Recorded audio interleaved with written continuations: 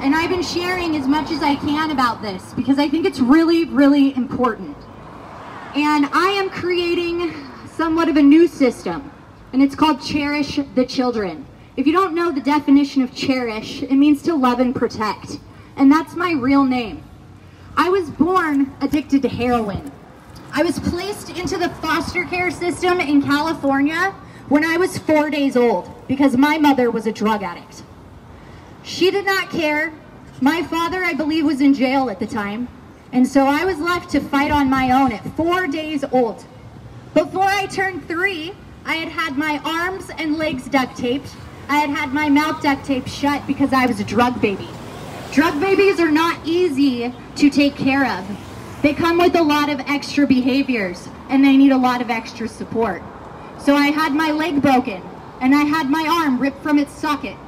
And then I moved on to live with family, distant relatives, who also thought it was okay to hurt a child. And it's not. So I'm here as a walking testament to tell you that this is not some fucked up conspiracy theory. This is real. There are real kids out there that are crying every single day. There are kids out there that are hurting because an adult thinks it's okay to hurt them. And that's not okay. And if you want to think it's fake, I'll even bring it straight to your cities. Beaverton High School. Did you know that they employed a pedophile? Did you know that? You probably didn't. Well, I had him arrested about 2 years ago, and he's serving a Measure 11 crime in the state of Oregon. Woo! He was also my cousin and my foster parent, because when you have to switch from state to state, it's called an interstate compact within the foster care system. There are certain requirements and regulations that are supposed to be followed that weren't. And because they weren't, that landed me as a 17-year-old girl who was never sexually active to be sexually assaulted by my own family member. This was in Astoria, Oregon. He was an Astoria High School wrestling coach. He was a chief warrant officer in the Coast Guard. A civil servant. He could never do anything like that. But I'm going to tell you right now, I wasn't his only victim. Had I not stepped forward, his other victims would have only given him 6 months in jail. And that girl, all of these kids, had been traumatized, tortured, groomed since they were 15 years old because one of them was my best friend in high school. Do you think it is okay for young girls to have to put up with that kind of shit from teachers or coaches or principals? No, it's not. That man was arrested at Beaverton High School 2 years ago. And I stood on trial for 4 hours while I was asked every single situation about my life. So that way I could be judged. That way I could be told that I was the liar. Well, I'll tell you right now, a judge did not think that I was a liar. And I am not a liar. And I am going to create a new system for these kids and for these victims, and I don't care how old you are, you can be involved in it. I'm going to create new laws, because did you know that the United States of America is the only country to not adopt or ratify the Convention of the Rights of a Child? Did you know that? Did you know that our children have 0 rights legally in the United States of America? It might not work. Okay, I unplugged it. I tripped. Sorry. But I just think it's really weird that on September 2nd, in 1990, the United Nations would ratify this. But the United States of America doesn't think it's important? When you have 450,000 children a year that go through foster care? 450,000 children go through the foster care system every year in the United States of America. Did you know that 65,000 of them go missing every year? And no one is looking for them. Why? Oh, because they don't have parents. Or their parents don't even know that they're not here because they've been trafficked. Or they've run away because their foster parents are abusing them. Or they decided, you know what, I'm 15, I'm just going to go for it. I'm going to make my own way. A lot of them died. a lot of them end up homeless. You want to know what your homeless population consists of? It's veterans and former foster kids. Yep. Seriously. Veterans and former foster children are the ones that are ending up trafficked, they're ending up homeless, and they're ending up dead. And nobody cares. And I know that you want to think this is some kind of conspiracy theory. However, I am the product and the walking testament of what this is and what this looks like. So if you want to take your sign over there and go shove it up your ass, that would be great, because this isn't a conspiracy theory. You want to talk about Pizzagate? Everyone wants to get so upset about Pizzagate. Let me tell you something. I was a resident at 16 years old at Boys Town. Do you know what that is? Have you heard of the Franklin cover-up? If you haven't, I suggest you look into it, because it's real. You want to know how I know? Because I was placed in a group home when I was 17 years old. I turned 17 in that group home. It was a 30-day emergency shelter for girls that had just been released from juvenile hall. I was not supposed to be there because I was a foster child. So I was there on accident. We were taken to a mansion in Agora Hills where we went to a pizza party. I was told this is a viewing party. This is how people decide who they're going to traffic and who they're not. And I have not found a single girl from that time. But I can find all my friends in elementary school. How's that possible? Huh? They've since closed down, but I highly suggest you look into it. Did you know that Boys Town is actually affiliated with Godfather's Pizza? You can look up a pizza box that has Boys Town on a Godfather's Pizza box. So you want to sit here and talk about Pizzagate not being real, whatever. That's fine. Pedophilia is real. Monsters are real. And if we don't do something, your future's fucked. Because if you don't like me, let me tell you what, I'm the one of 3% that made it out alive. I'm the one of 3% that went to college and got a nursing degree because I wanted to give back. Okay? There are kids out here that do not get that chance, that do not get to go and have any type of college because they give up. 80% of children that are in foster care are trafficked. 80%, 50% of foster kids that age out of the system are homeless within 18 months because they don't have a plan or a support system to set them up to make sure that they don't fail.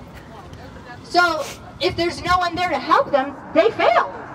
It's just like when you're in the military and your time is up in the military. When you're out, you're out. The benefits do not continue after you're out of the military unless you have like medical or a couple of other things, which foster kids can have like college stuff, but it's really rare. It's really hard to get. And it's so it's way more common for these kids to fail than it is for them to succeed. And that's crap. Because at the end of the day, I'm sure you hear the children are our future, right? That's super common, right? Nobody thinks about the children are our future criminals too, okay? You have the ability to change that. You really want equality? You really want equal rights? You really want to be about everyone? Well, kids come in all fucking colors. They come in all sizes. They come in all kinds of different personalities. They all have different, just amazing qualities. But we refuse to give them a chance or the respect that they deserve. We refuse to give them like a safe place where they can talk about the things that have happened to them. I worked at Dornbecker Children's Hospital in the pediatric intensive care unit. Okay? I was the first person that these parents would see when their children were brought in on life support. And I did not last long there because I couldn't handle all of the adolescent suicides as young as 9 years old. Okay? We were averaging at least 3 to 5 suicides a week. A 9-year-old should never think that the only answer is to not exist. A 9-year-old should never think that they cannot talk about the things that are happening to them, or that there isn't someone safe enough willing to listen. We need to do better, and this is on both sides. I don't care who you're voting for. I really don't. I care about kids, period. Yeah. On both sides of the fence. I don't care what color you are. I care about kids. Kids come in all colors. They come in every race. It's the one thing we as human beings all have in common. We've either been a kid, we've had a kid, or we've been around children. So that's our job, to protect them, because we are the adults. We set the example. It does not matter if you're a mom, a dad, a parent, an aunt, an uncle, a friend, or a stranger. There are children watching you on every single aspect or every single corner. And do you want them to watch you kill people in the street? Is that what you want? Because that's what they're going to start doing, because they think that's what you're supposed to do. Because that's what the adults are doing right now.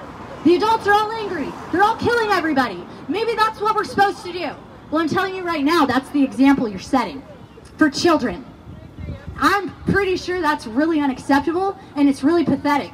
And we need to be better as moms, as dads, as like adults for these kids, because they are the ones that actually don't have a voice. And it's about fucking time we give them one, because I waited 33 years. I've waited 19 years in the foster care system for someone to know, or someone to say that I mattered, or that the things that happened to me mattered, and nobody did. And that's wrong. And I will not let that happen to another child, ever. So I'm going to create a system that is going to protect these kids, and my first step is ratifying the Convention of the Rights of the Child. That will be the first thing that I will be going for, is making sure that every child in the United States of America has a voice, has protection, has food, has shelter, and has fair trials. Because that's why our kids don't have trials. That's why our kids don't have protection and rights, because we don't enforce the rights of the child. And that's crap, because every other nation, every other country, out of like 193 or 194 countries, Somalia doesn't count because they don't have a federal government, so that doesn't matter, they don't count, okay? Every other country has this for their kids, except for the USA. Why? How come? Why don't we want to keep our kids safe? Why don't we want to give them legal rights to keep their bodies safe, healthy, sheltered? Why does the U.S. not have civil rights for children? I do not think that is okay. We do not. We love kids. Kids need to be loved. I don't know, but it needs to change. It must. We need to know why kids don't matter. Like, it's crazy. So I'm going to start working on this, and I'm going to need all the help I can get.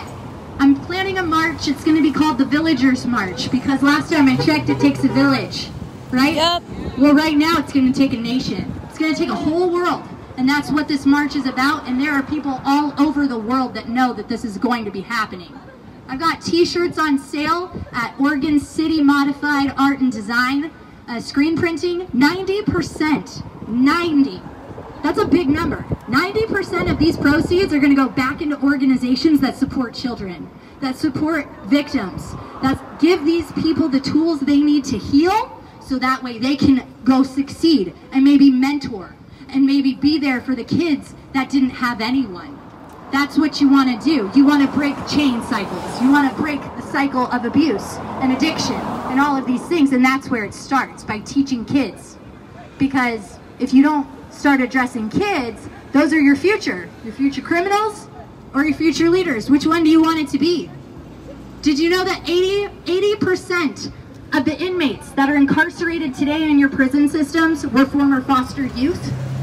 80% of the kids, okay, 80% of inmates that were that are currently in prison experienced the foster care system at some point in their life. I think we can do better. Because if they were foster kids, that means they were kids, right?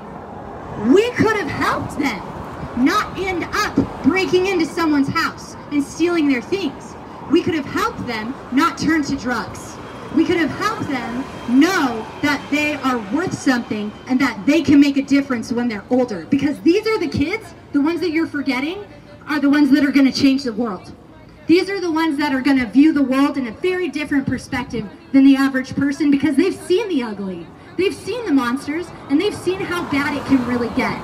So I'm just going to let you know, if you don't like what I have to say, if you don't like me, well then I really hate to see what your future is about to look like. Because I'm that 1 of 3% that make it out.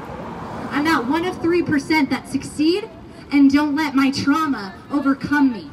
Because I know that I have a very big purpose in this world. And I do believe it's this right now. So I'm asking all of you guys, for our next march, you better come. Like, you need to be here rallying with every single one of us, or it's gonna be your kids are next. Seriously, at the end of the day, it's your kids are next. And you're gonna be coming to me asking me how to keep them safe. You're gonna be coming to me asking me what I did so I didn't get killed. How do I help my child heal? You're gonna come to these victims that have been through this. Do you think that they owe you an explanation or they owe you anything? No, they don't, because you shit on them as kids. Literally, that's why they have all this trauma. But I'm gonna tell you right now, they're the most loving, forgiving people that you'll ever meet because they know how ugly the world is. They know how bad it can get. So you can approach victims that have been through these things because they're the first people that are willing to help. They're the first people that are willing to stand up and protect everybody because they know what it's like to fight against a monster. So I'm going to encourage all of you guys to start making a difference and start paying attention, being alert, looking for different signs and different things that might not seem quite right when you have kids, because it's really important. Trauma bonding, if you don't know what that is a huge word that people need to understand. Teach those fuckers a lesson. Basically, if a child is abused at a young age, that is how they interpret love. So they are more likely to go on and get into domestic violence relationships. They are more likely to be abused for their entire lives because no one took the time to stop and say, hey, what happened to you is not okay. What is going on is not okay. That's not okay that someone's treating you that way. So then they go on for the rest of their lives thinking that it's okay, that someone calls them a bitch, that it's okay that a man can hit them, that it's okay that all of these things are going on. When I'm going to tell you right now, it's not okay. We've had enough. It's enough. We've had enough. And you guys all need to start standing up for kids. Break the cycle! Break the cycle. Break the cycle. Who's next?